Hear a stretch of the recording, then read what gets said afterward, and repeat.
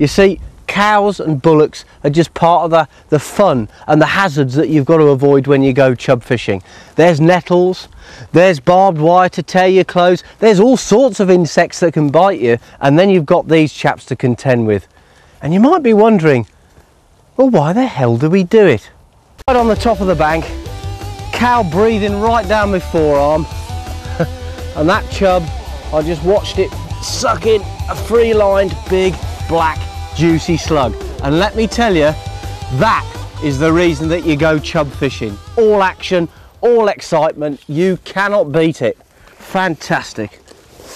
I'll tell you what, chub fishing is a bit like bad sex. It's all over very, very quickly.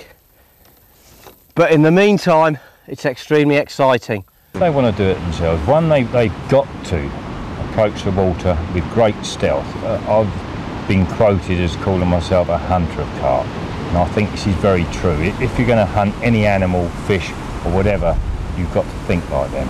You've got to put yourself in a position where you could catch your tiger, lion, elephant or carp.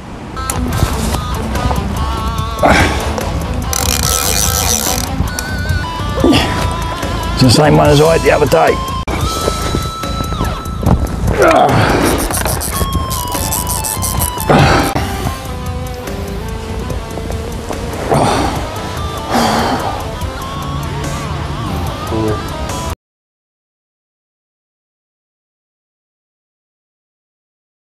In the 1990s, two species of Asian carp, bighead and silver carp, became established in the upper Mississippi River system.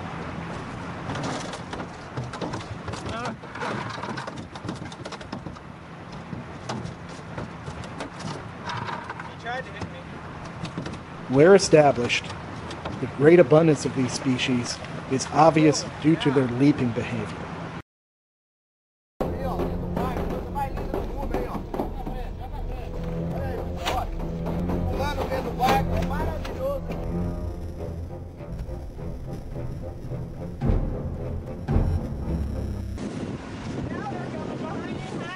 These large, filter-feeding fishes have the potential to disrupt food webs and may have negative impacts on native fish populations.